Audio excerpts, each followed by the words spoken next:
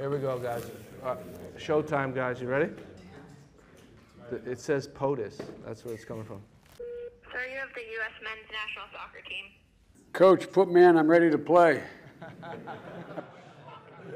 You guys, I know you're the underdog, but I'll tell you what, man, you got some of the best players in the world on your team, and you're representing this country, and I know you're going to play your hearts out. So let's go shock them all. Keep trusting in one another. Play as hard as you can. And, you know, for you and your families, your teammates, and the whole country's rooting for you. That's a very nice message, Mr. President. The whole team is here right now. We really appreciate your support, and we're ready to go. Guys, you want to say hi? You get any of that? I got some of it. I got some of it. A lot of thank yous and a lot of hellos. I wish I were there to see you. I really do. Go get them, guys. Just play your hearts out.